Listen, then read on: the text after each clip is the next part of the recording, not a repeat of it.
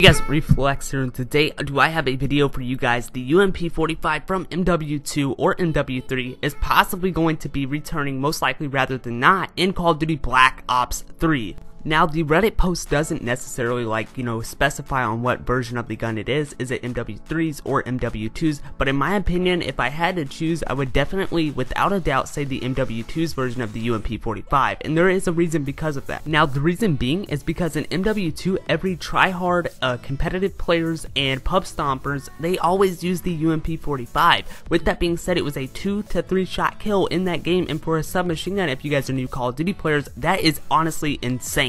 None of this has actually been confirmed by Activision or by Treyarch yet. This is kind of just like a leak that's been floating around Reddit and Twitter and Facebook and other social medias, like every other leak that actually comes out. Now, me personally, I really do want this leak to actually be true. I really do want to see the UMP45 in Black Ops 3. I want to see how it plays. It is kind of late in the year for them to go ahead and add such a big gun into the DLC, but hey, they just brought back the Peacekeeper from Black Ops 2, so you never know what they're going to do. So with that being said, let me know in the comment section your guys' thoughts on this gun actually returning into the Call of Duty Black Ops 3 or into Call of Duty scene in general. Let me know what your guys' thoughts and opinions are on it, and let me know if you guys think it's going to play well in Black Ops 3 with all the boost jumping and all the wall running and stuff like that.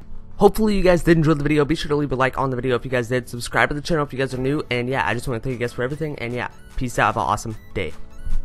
To sleep in my bed, I've read all of the comments you said, got me forgetting the things that I dread, shining the hope that I'll finally make it, taking and jumping my fall, you might break it. I faked it pretending I'm somebody else, traded my passion for some of the wealth, hated the fact I was losing myself. This